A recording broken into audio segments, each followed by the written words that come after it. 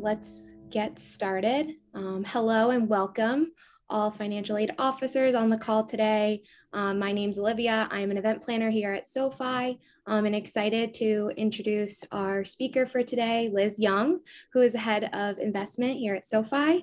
And again, as Liz previously mentioned, if there's any questions throughout the call that you'd like to answer, please put it in the Q&A and or the chat box, and then we will get to them towards the end of our call so we can answer and address any questions. So Liz, I will hand everything off to you. Great, thanks Olivia. Hi everybody.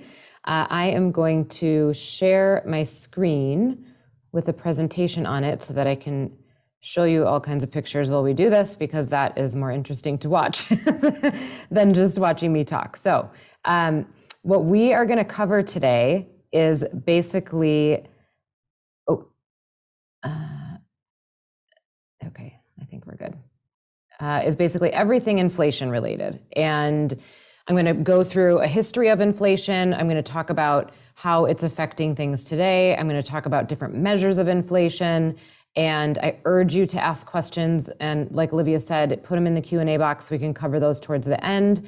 I only really planned to talk at you for about 25 minutes or so. Nobody wants to listen to me much longer than that. But we are going to cover a lot of stuff. So as we go through, just feel free to shoot questions in there. And we'll get to them as best we can at the end of it. Okay, so we can also talk about an economic outlook if that's interesting to people. But the way that I thought we would start this, I actually really, really love this chart. This is a very long-term chart. So this goes back to the 1970s, early 1970s. And if you remember what happened, even if you weren't around in the 1970s, I was not around in the 1970s, but I've read about it. I've seen a lot of numbers about it and gotten the history lesson myself about it. So this goes back to the 70s. What we're showing you here is basically a history of how things have unfolded as far as the Federal Reserve is concerned, inflation targeting, because I think in today's age, it's really easy for us to assume that it's always been this way, where we've always had a 2% inflation target. We've always had a Fed that told us exactly what they were going to do. And we've always had press conferences, when in fact, that is absolutely not the case. So back to the 70s, the blue line that you're seeing here is core PCE. And I'll explain why we are looking at that instead of the typical CPI. But core PCE inflation is the blue line. And then that peachy line is the Fed funds rate, the upper bound. So the range right now is 0.25 to 0.5. What we'd be showing you on that peachy line is 0.5. Okay. So if you look back to the 70s, some of these little blurbs here: price stability and max employment mandates enshrined by Congress. That is actually when it started. That's when the Fed was given their mandate. So the Fed has a dual mandate. And I think that a lot of this is really important to talk about, especially today. The Fed is meeting right now as we speak. I would give anything to be a fly on that wall. But we're going to hear from them tomorrow, and they are going to tell us what their decision is for the May meeting. Everybody's expecting it to be a 50 basis points hike. But back in the mid-70s is when Congress decided that the Fed's mandate should be maximum employment and price stability. So that's what we're always talking about when we talk about the dual mandate of the Fed and their two-pronged approach. So right now, we're in a situation where we have absolutely max employment, maybe even beyond max employment, because we have more open jobs than we do unemployed people. So that box is checked, and that is a lot of what has given the Fed the freedom to tighten monetary policy, to talk about tightening monetary policy, to be so hawkish in their comments, because the labor market is so tight. So that's when that all started.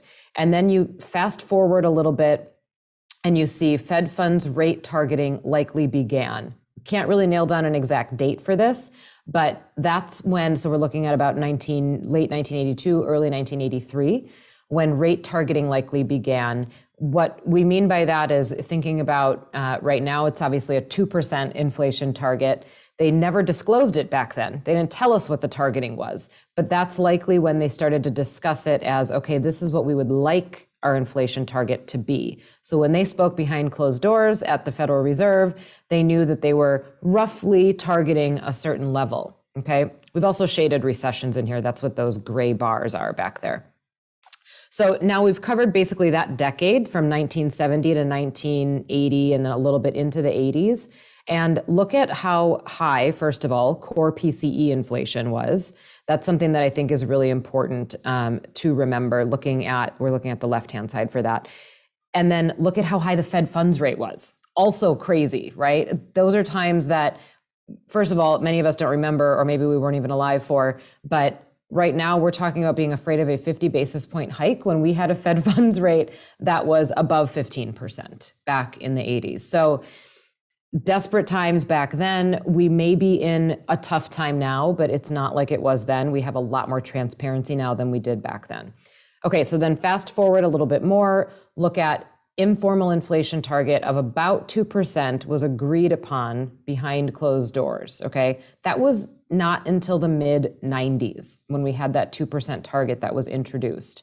And then fast forward even further, Fed holds first ever post-meeting press conference, not until the mid 2010, the early 2010s, okay?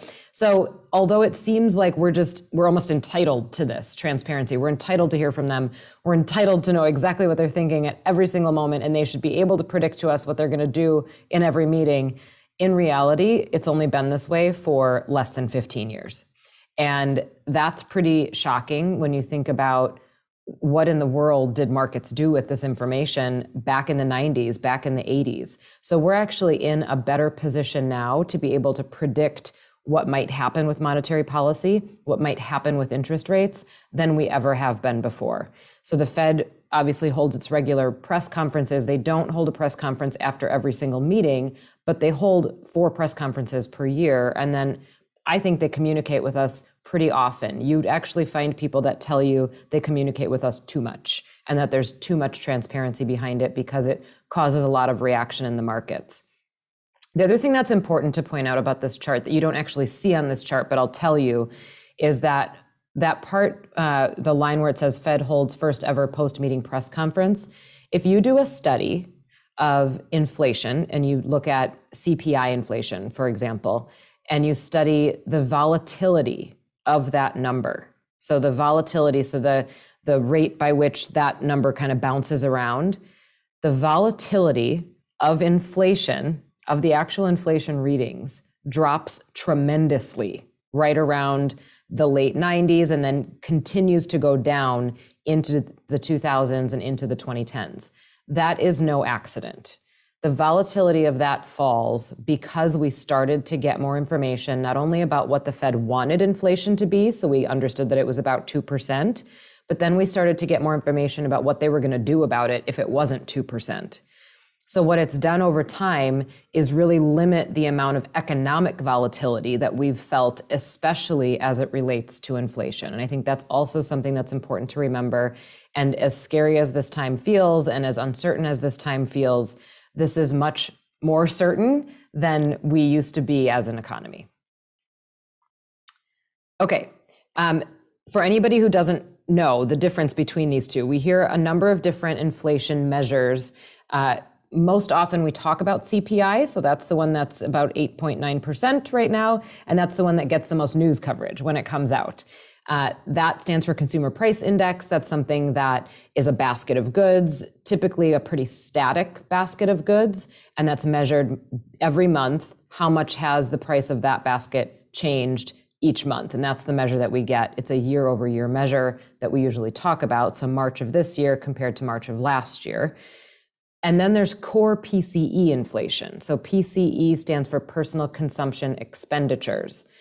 The core in front of it means that it removes food and energy. So core takes out those components of food and energy. Headline means that food and energy is still in it. So when we're looking at headline CPI versus core PCE, you're going to see a much less volatile data series in the core measure, which is that magenta line, versus the blue line, which includes things like food and energy. You might ask, why is that? Why do they take it out? Because I spend money on food and energy every single day.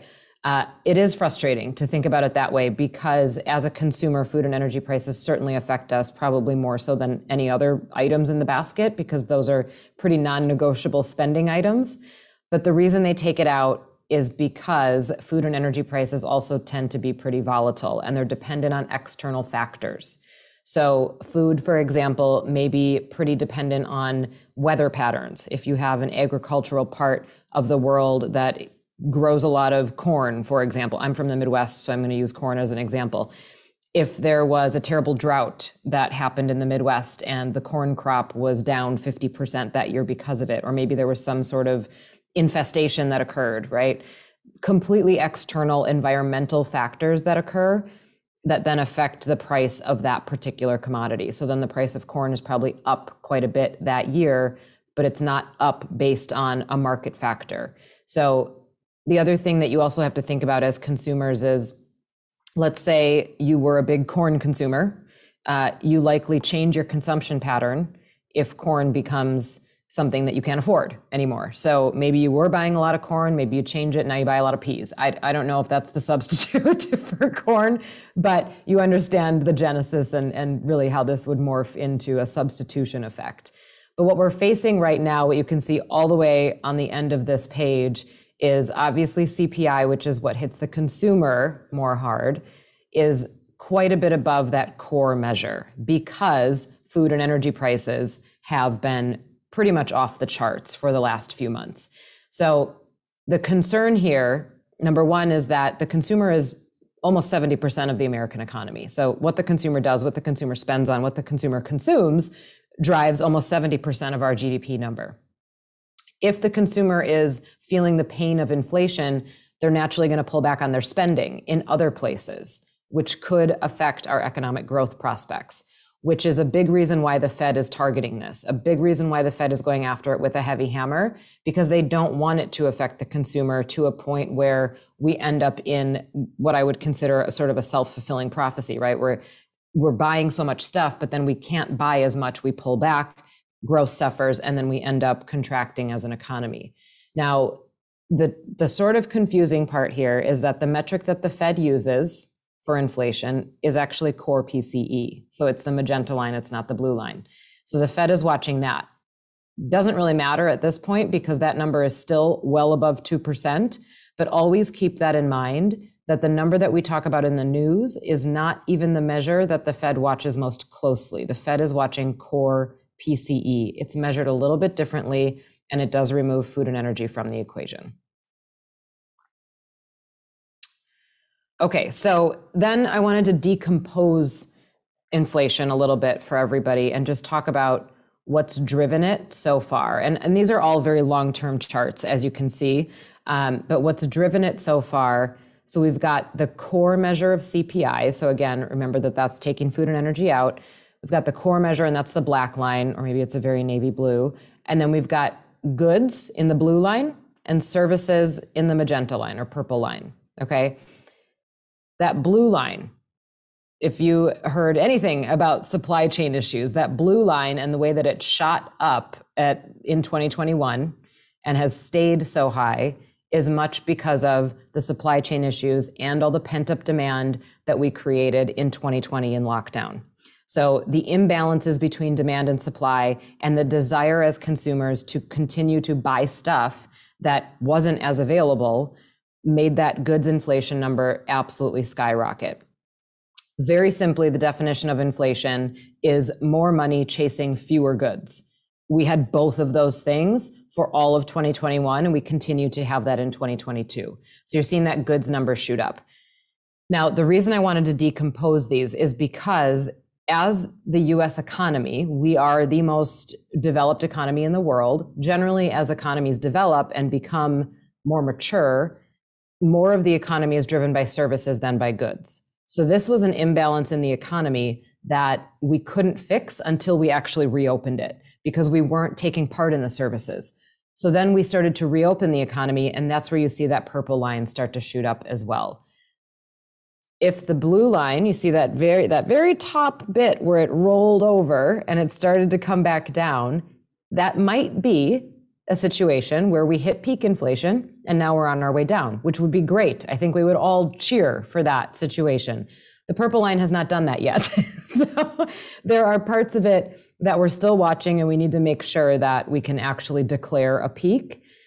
The other piece is goods inflation is not as sticky as services inflation. Services inflation tends to stick around for a longer period of time. The other point that I would make on this slide is you've probably heard quite a bit about passing through inflation to consumers. So if you're a company that's producing goods, you either have a choice of taking the higher cost of those goods and eating it, meaning it probably bites into your profit margin, or you can pass through that higher cost onto consumers in the end product. Once you pass that cost through, it's pretty permanent. So think about just very general example. This is what you'd always hear in business school, a company called Acme that makes widgets, okay? So Acme company makes its widgets. The cost of those widgets has gone up. It decides to pass that through to the consumer, and the price of said widget also goes up. If the economy changes and the cost of its goods goes down, they're not going to automatically take the end product price down because they're making more money on it, right? All it does is expand their profit margin if they leave that price high and their input cost falls. So once the prices have been passed through to consumers, they stay much more sticky and even permanent until the business cycle rolls over. Okay, more ways to look at inflation, more ways to break it down, and especially over time. This is, again, we're looking at goods in blue, services in purple, but we added back food and energy here. So you can see the goods and services components obviously are driving more than half of the inflation number, but they're usually driving more than half of the inflation number. Now, to my point on the earlier slide, remember how I said goods inflation in a very developed economy, goods is less than services typically. That has not been the case recently. And look over history, if you look at that purple services component, that has usually been the majority of our inflation. Lately, that is not the case. Obviously, goods is driving this more, and then the food and energy components are driving this even more. Now, I mentioned this earlier too, food and energy are not negotiable items. If you're a consumer, you still have to eat, you still have to drive your car to work. I heard somebody say once, you can't shorten the distance between home and work. So just because gas is more expensive doesn't mean that you're going to drive a shorter distance. You still got to get there. And this is something that hasn't quite reared its ugly head yet in spending, but I'm a little fearful that it will start to if we don't see these numbers come down over the next few months. Okay, so I wanted to shift into some of the market effects as well of this. And you may hear things, you've probably heard things like we just came out of a 4-decade-long bond rally, and scratch your head about how in the world is that possible. The chart on the left-hand side of the page is showing you what that means and why people say that. So this is just the 10-year Treasury yield. If you look back at 1982, which was a spike, which was also the last time inflation was this high, the spike in the 10-year US Treasury yield, and then over that long-term period, although there were little bumps in there and there were times when it came down, it went back up, and so on and so forth, you see little peaks and valleys throughout that time frame. But the general trend has been down, which means that bond prices, general trend has been up, okay? So we legitimately just finished, possibly, a 40-year bull market in bonds. The reason that people care about that, and the reason that that was a scary proposition for a lot of investors, was because the idea of a 60-40 portfolio, which would be 60% equities, 40% bonds, was that if bonds had just gone through such a long bull market, how could they possibly protect? Because that means that prices were so high. How could they possibly protect in an equity drawdown? We saw the unfortunate consequences of that in the first quarter of this year. And what I mean by that is the stock market went down and the bond market went down. So diversification in a traditional 60-40 portfolio did not work. And that was sort of the battle cry for a very long time from a lot of market pundits, from a lot of people that maybe had traditionally preached the benefits of diversification, but that we were heading into a period where it wasn't going to work the way that we wanted it to. So that's how we got there. That was that 4-decade-long bull market in bonds. Why did that happen? It happened, I'm not going to go all the way back to the slide, but if you remember back to the history of inflation and all the different things that the Fed started to do, the bond market knew that. The bond market knew what the Fed's inflation target was. The bond market knew that maybe rates were going to stay low for a certain amount of time. And over time, over that long-term period, as we had more transparency, we had better expectations for what inflation would be, we had less volatility around inflation, bonds were a decent investment. If you could get a bond, I mean, just look at some of the points on this chart. Back in the late 90s, you could get a 10-year treasury that was paying somewhere between 6 and 8%. That was a pretty good investment, especially if you thought that the Fed was going to target 2% inflation. So bonds ended up doing really well for investors from a price perspective. And now we're in a period where they've obviously corrected quite a bit, especially in the first quarter of this year, and are back at yield levels that we haven't seen in a very long time. Okay, so then we look at the right side of this page, and the reason that I wanted to show this is the spread between the 2-year and the 10-year treasury. So the yield of the 2-year treasury versus the yield of the 10-year treasury. The reason I wanted to show this is a much shorter time frame, so we're only looking back to the beginning of the pandemic through today, is because it shows you that brief inversion, that time when the peachy line goes below zero and then pops back up. That's when the yield curve inverted between 2s and 10s. The blue line on that chart shows you when the Fed, at the end of November of last year, basically retired the word transitory. They had been saying for a very long time that inflation was transitory. It was going to figure itself out. It didn't need a ton of monetary policy intervention. And then at the end of November of last year, they said, you know what? It's not transitory anymore. And it may require some active participation by the Fed to control it and bring it down. And then, as we all know, in January, the war between Russia and Ukraine began and upset the energy market and the food market that much more. So inflation was continually driven higher. So what happened earlier this year was that the 2s, 10s inverted, meaning that the 2-year treasury yield was higher than the 10-year treasury yield. You might ask why it matters. It matters because it's typically a signal of recession. And I'm not saying that to be dramatic. It's just that an inversion of the treasury curve typically precedes a recession. So it did send warning bells throughout the market, and it did increase the nervousness of many investors. It was a very brief inversion. I'd like to point that out. It was very brief and it was very shallow. So it wasn't necessarily a very clear signal of a coming recession. I would say it was a more clear signal that the market was not sure what to expect based on inflation, and it was not sure what to expect from the Fed. And then the Fed started to communicate with us much more clearly and say, basically, we're going to raise by 25 basis points in the March meeting. Now we've gotten a decent indication that they're going to raise by 50 points in this May meeting. So we uninverted and we're kind of bopping around in that 20 basis point spread range. But I just wanted to show the movement, which was quite remarkable, the movement in that spread, even just since the beginning of the pandemic. So the bond market has been very volatile over this period, which is not usually how the bond market acts. So these are uncharted waters. These are times that we haven't seen in many, many years. And if you feel challenged as an investor or as a lender or as a borrower, it is very natural to feel challenged. We all are looking at this type of environment really for the first time. Okay, so I've mentioned a few times we're expecting the Fed to hike by 50 basis points tomorrow, or announce that they were hiking by 50 basis points tomorrow. But this is the full year of expectations that we're seeing right now. So this is basically what the market is telling us to expect as far as Fed rate hikes go. So looking at where we are today, and this is just the upper bound of their range. So today we're sitting at 50 basis points. We hike by 50 in May, and that would take us to 1% as the upper bound. Right now, the market is expecting a 75 basis point hike in June, which would be large.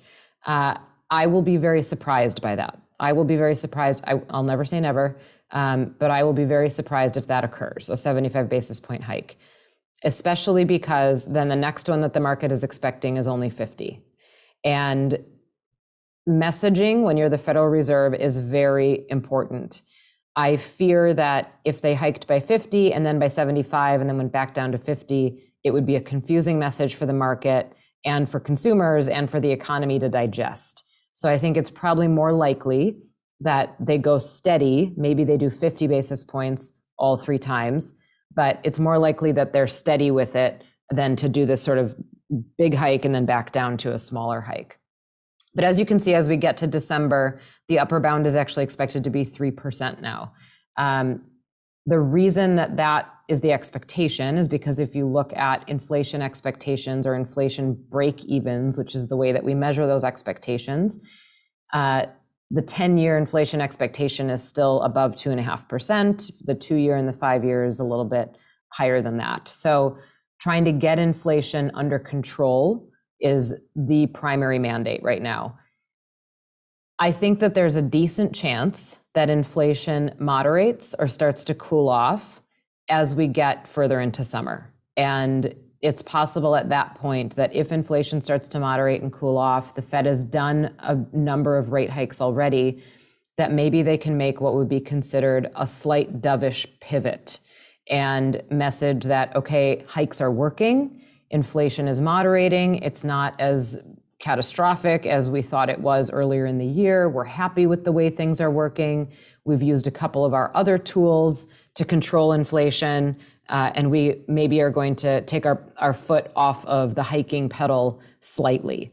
That would typically be received well by the stock market. So I think that that's something to watch for mid to late summer in their narrative.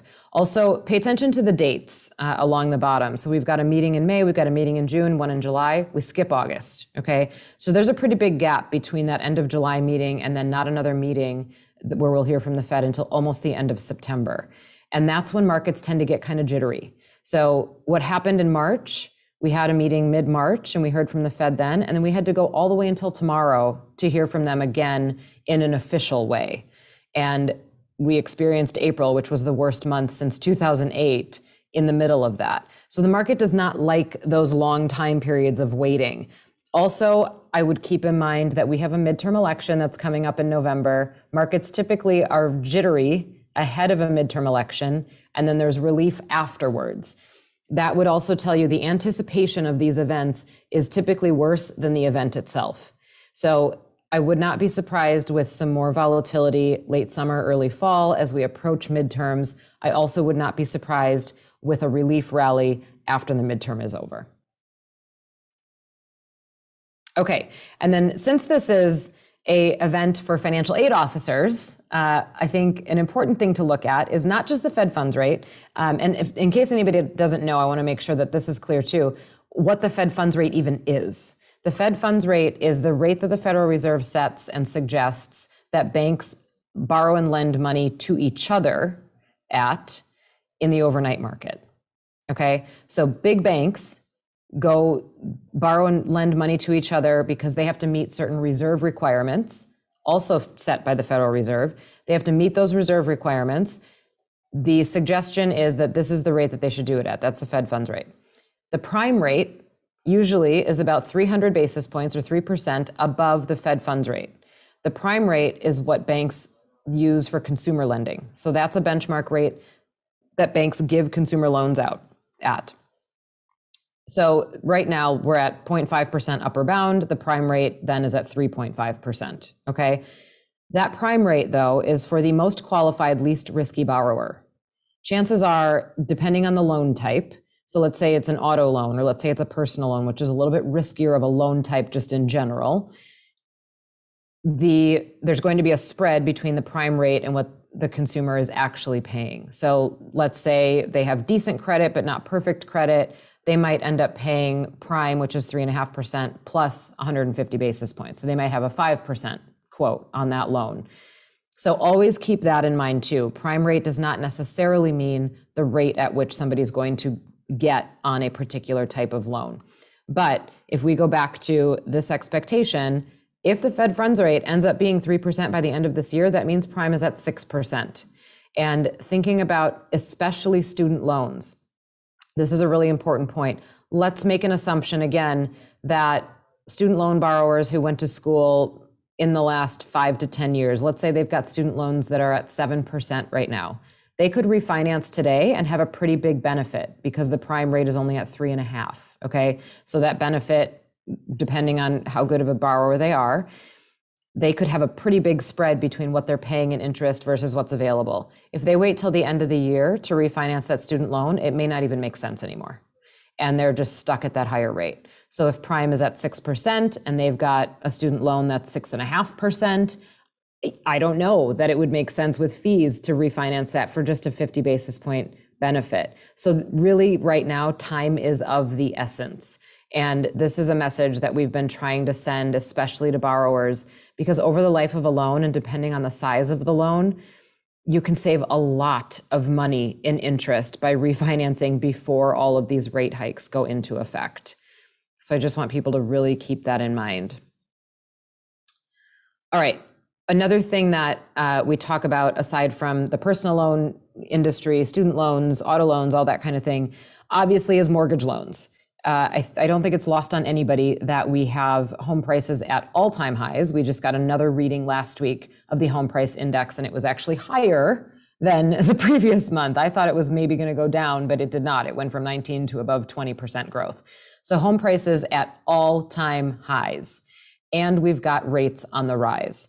Now, you can either be somebody who already has a mortgage. I would hope that if you did have a mortgage that is older, you've probably already refinanced. And there's some studies that have been done on that. Most people did refinance in the period where rates were low, and that's great. They saved themselves a lot of money. Now, if you're a new borrower, again, time is of the essence because rates are rising. Mortgage rates, however, tend to track the 10-year Treasury closer than the Fed funds rate. Mortgage rates are pretty volatile. They move around more than, let's say, student loan rates. And when you look at the measurement of mortgage rates, they tend to track the US Treasury closer. So that's why on the right-hand side of this slide, you're looking at the 10-year Treasury yield and then mortgage activity. So the Treasury yield is in magenta. And as you saw it go down, you saw mortgage activity go up. That was in 2020. Everybody was buying houses. Everybody was leaving cities, getting bigger homes or selling the one that they were in for whatever reason. And then as you see the 10-year shoot up, knowing that mortgage rates track that pretty closely, you see mortgage activity has gone down quite a bit. So the affordability of homes is going down twofold. It's going down not only because rates are rising, but also because home prices are at all-time highs. So this is something that, we're not in a situation like we were in 2006, 2007, where there was this big real estate bubble or over leverage that had happened. But I do think what's going to happen as we go through the rest of this year is because the affordability of homes and mortgage affordability is going to fall down, there's just going to be less activity. So I would also expect a cooling off in home prices. And this ends up being a really tricky question. So if people ask you right now, is this a good time to buy a house? Frankly, from an interest rate perspective, this is better than the end of the year. But from a home price perspective, it may not be the best time to buy a house. So if you're forced to buy a house because of lifestyle reasons or whatever has happened, then sooner rather than later is better because you're going to get a better rate. If you have the flexibility to wait, it might be smart to wait. Okay, and then the last thing that I wanted to show everybody, and this is just a basic chart that we looked at, we created this last week in a weekly blog post of mine so that I could just illustrate this point. When markets are volatile and when we're in a period, like I've pointed out, that is uncharted waters for all of us, it's really easy to get fixated on the short term. It's really easy to get fixated on what's happened in our investment portfolio or what's happened to the rates that we thought we were going to have over a very short-term period, let's say in the span of 30 days or less. But you still have to remember what the long-term looks like. So a lot of times when we talk about long-term, if you read it in an investment textbook or a statistics book, a long-term average doesn't count as long-term until it's at least 10 years. And preferably 15 years. The longer the better, right? The longer the better, the more stable the data series is. Realistically, I completely understand that there aren't many people out there that are going to wait around 10 years to be right. So I looked at 5-year periods instead and figured the average investor or the average consumer has at least a 5-year time horizon. So then we look at distribution of annual returns on the S&P 500 over rolling 5-year periods. And we did this daily. We took literally daily observations going back to 1950. We had over 18,000 observations. So this is a robust data set. And then all I wanted to know was, if you took every single rolling 5-year period, how many of them were below zero? And it turns out only 7% of the time were your investment returns on the S&P below zero. And in fact, the most likely outcome was that you had an annualized return. So that's each year, you had an annualized return of 10 to 15%. Now, obviously, that's not necessarily how it's going to happen in the future. There's clearly a distribution here, but there are even some occurrences above 25% return. And what I would say about this chart, this is why this one is important, is that this time period included 11 recessions. It included multiple periods, I believe 7, where inflation was above 5%. It included multiple periods where the Fed was raising rates. So a lot of the factors that we're dealing with right now as headwinds are also included in this sample set and also included in an investor's experience over that time period. So it's not the end of the world. It's not something that isn't going to change. It's not a permanent situation. It's not a forever situation, but it is the situation that we're faced with right now. And it does make decisions much more important, and you have to be much more careful about your decisions as a consumer and as an investor. Okay, that is the end. I think I am going to stop sharing at this point and take a look at some questions. Oh, I answered one of them. That's great. How much does, oh, that's that one, the supply chain affect inflation. Yep, we talked about that already. You know what, I can expand on that just a little bit too, because I think it's important. So there were a couple different areas of the economy that were affected more so by the supply chain than others. So we heard a lot about semiconductors being a big issue. Semiconductors are just those little chips that go into a lot of different products. I don't think any of us realized how much the auto industry was dependent on semiconductors before this, but everybody wanted a car and semiconductors were not available, and workers to build the cars also were not available. And used car prices ended up skyrocketing above new car prices, which was entirely bizarre to me. Why would you buy an older car for more money than you could buy a brand new one? But it happened. And I'm sure we all have stories of people in our lives. My cousin and her husband traveled far and wide, I believe to Pennsylvania from Wisconsin, to get a car. And I mean, there are people that were taking flights to go pick up a car and then drive it home. So the shortage of some of those goods was amazing. And the fact that we had all of this pent up demand, I don't think any of us had experienced that before. We were locked in our houses for such a long time that the first opportunity we had to get out of our houses, and the way that we had to do that, which was to buy a car or get on a plane or whatever it may be, we wanted to do it. We chomped at the bit, and the demand of it just never really subsided until just recently, where the supply chain started to catch up. And you saw used car prices not be such a big component of overall inflation. So when we study, somebody like me or on my team, when we study inflation, we look at the inflation readings that we get each month. What I want to see is that some of those components that were the biggest offenders, so to speak, I want to see those relax. And used car prices have started to roll over, and that's a good thing. I'd like to see food prices do the same, energy prices, obviously, and those are important too. Housing is a difficult thing to measure in inflation, so it's not directly in the reading, but you do want to see some of those bigger offenders roll over. Okay, next question. Housing prices and building materials are soaring. Help us understand the impact on this market with a rising rate market. Okay, so again, a lot of that is supply chain related and it's labor related. So clearly the demand for housing, for new houses, for existing houses increased during the pandemic. I live in Manhattan. I witnessed it firsthand, people just flooding out of the city, moving to the suburbs, or even people buying larger places in the city. So the demand for purchasing was huge. As the demand for purchasing rose and the inventory of homes on the market did not necessarily rise the same amount, then you had, again, more money chasing fewer goods. It works the same way in the housing market. So then you think, okay, then we just have to build more houses. Absolutely. And we measure that too in the economy. We look at building permits, right? Because you have to get a permit before you actually build the house. Building permits took off during the pandemic. The problem was, if you're going to build a house, you need lumber, you need copper, you need a lot of different materials. The supply chains slowed down the delivery of materials. You need bathtubs to be delivered. I mean, everything. Just think about all the different things that go into building a house, the fixtures, the finishings, the furniture.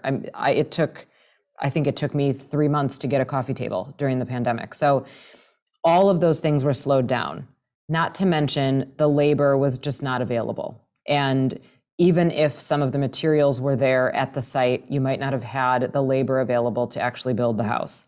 So the longer that took and the bigger the gap between the people that wanted a house and the number of houses available, home prices just continued to go up. The stories are still going on where you hear people being outbid, overbid, all cash offers. That continues. So it hasn't relaxed yet. This is going to be probably a regional phenomenon where, as I mentioned, I'm in Manhattan.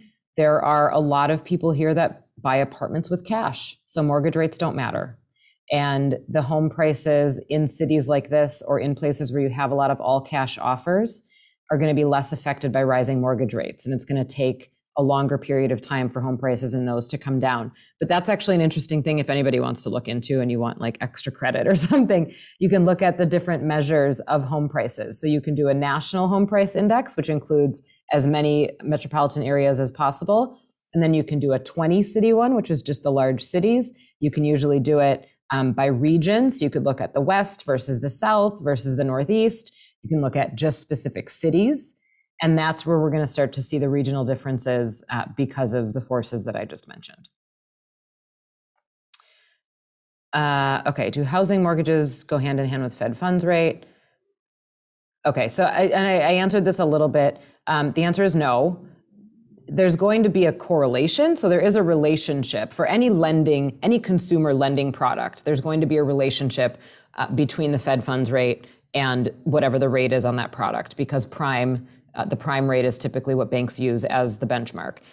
Mortgages, however, do track more closely with the 10-year Treasury yield. So as the Treasury yield rises, which usually the Treasury yield does rise when the Fed funds rate rises. So there's a relationship between it all. But if you're looking at something that's a little bit more of a benchmark for mortgage rates, look at the 10-year Treasury yield. Okay, I think I got them all. Yeah, there was one in the comments, but I think we got that one. So I think we're good. Yeah, thank you, Liz. That was so great. And I'm sitting here wanting to buy a house and do all this. So thank you. One last call. We do have a little bit of time. Does anyone have any pending questions? I'll give like a couple, like a minute or so. Oh, looks like we have one other question, Liz. If I see it. Yep. Is the delay in decision by President Biden for students returning to repayment costing students a great opportunity to refinance their loans? Okay. It's tricky to answer because it's more of like a if then statement. You don't have to wait to refinance. And that's the thing. Now, nobody knows when the student loan moratorium is going to be lifted. It could be August, it could be the end of the year. Let's just be conservative about it and assume end of the year. Let's assume that it's still in place through the end of the year. That chart that I showed you before about where the prime rate might be if those Fed hikes actually occur, the prime rate would be somewhere close to 6%. Now, depending on where somebody's student loan rate is right now, they might miss the opportunity to refinance if they wait until the end of the year. Now, if you have a federal loan and you're under CARES protection, it's true you don't have to be making payments.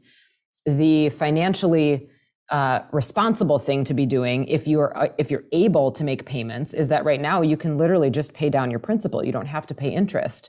So pay down the principal while you're sheltered from interest payments.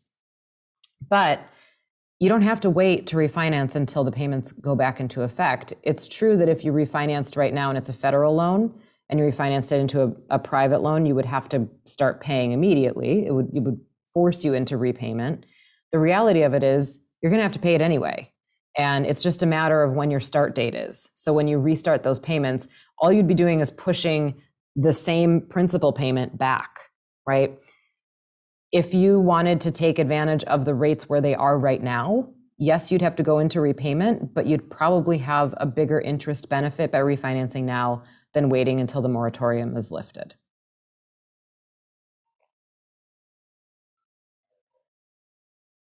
Oh, there's one more in here. You guys just keep trickling in. I love it. After the forthcoming interest hikes, when do you think they'll come back down? Oh, I don't know. I can't predict that. And I wish that I had a crystal ball that told me that. I did mention, I do think there's a possibility that inflation starts to moderate in summer. As I said, we're seeing some of the components come down, used car prices, for example. I'd like to see energy prices come down further, food prices, obviously, all the stuff that hits the consumer. And if inflation comes down and the Fed feels like some aggressive hikes up front were effective, then you might see them slow down with the hikes. What that would do is probably support a little bit of a relief in the equity market. It could make bond yields moderate. Now, when will they cut rates? Chances are they won't cut rates unless we're in a dire economic situation. So they're probably not cutting rates unless they fear that we're going into a recession or until they find out that we're in a recession. The predictor of recession, right now, if you look out 12 months, I believe the last time we checked, I think the probability that the consensus probability of recession in the next 12 months is only about 25%. Now, what is it in the next 18 months? Probably a little bit higher. But again, the reality of that is I think it's always important. We use the word recession as if it's some kind of Armageddon. Recessions are a natural part of the business cycle. They shake the excess out of the environment. They shake the excess out of the economy, and they don't have to be terribly detrimental and long lasting. We've certainly survived a few that have been terribly detrimental and long lasting, but they're not all like that. So there is a chance that we go into a brief and shallow recession that shakes some of the inflation issue out of the equation. That would be okay. If it's brief and shallow enough, it may not break the labor market terribly. It may not break corporations terribly. So there are possibilities for a recession that isn't an Armageddon situation or isn't caused by some huge external shock. They are a natural part of the business cycle, and I don't think that they're necessarily something to terribly fear all the time. Okay, now I think I got them all. Thank you for your questions. I love questions. Well, thank you, everyone. Again, Liz, thank you so much for this insightful call. And again, everyone have a great day, and we will send you an email of this recording. If you have any additional questions or anything, always feel free to reach out. But thank you again for joining. Thank you.